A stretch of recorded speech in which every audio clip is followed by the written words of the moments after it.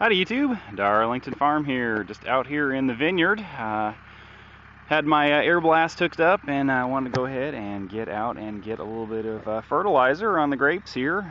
Just went back here, sprayed a little bit of fertilizer.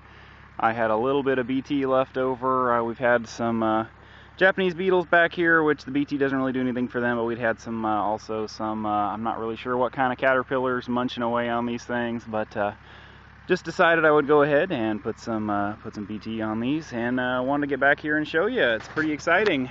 These are Leon Malots. These are actually their second year, so we really should have picked the clusters off of them, but we have some ripe grapes. They're pretty tasty. I don't know what the brick content is yet, but they're not suitable for wine at this point, but they are pretty tasty. And over here we have these are Leon Malots. I forget what this variety, this row is right here, but they're another wine grape. And then over here we have Petit Ami, which I may just end up chopping those down. As you can see, very few of them have actually made it up to the wire. This is their second year as well, so I think I may just clip those down. The really late freeze this year really kind of stunted those. They're a low vigor grape, and I'll probably just end up chopping those back to the ground this year. But everything else is looking really good. Yeah, we've got this row of Leon Malot is doing really well. These over here, I forget what they are right off the top of my head. This row is not doing so hot. They are, I forget what variety they are, but yeah, they're not doing too hot. Over here in this block I have Frontenac and Chardonnay, and they are doing really well.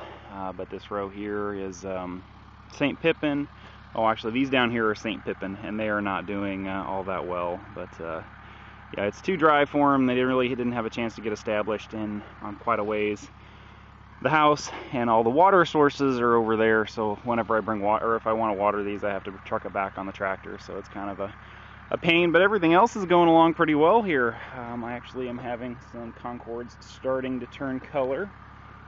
Right down there you can see some sort of ripening colors to the Concords. Still they taste like crap, but give it another couple of weeks here and say they should be pretty tasty. So just wait another couple of weeks here and I'll probably start having grapes to take, or I'll probably have Concords to take to the farmers markets, and we may make some preserves and stuff for us too, and say actually get a chance to here. But yeah, that's what I'm up to this morning. Just getting a little bit of fertilizer out, and the occasional weed here. I've just been hitting with Roundup to try and knock them down. As you can see, earlier in the year, my sort of grape update videos, I had a ton of weeds under here.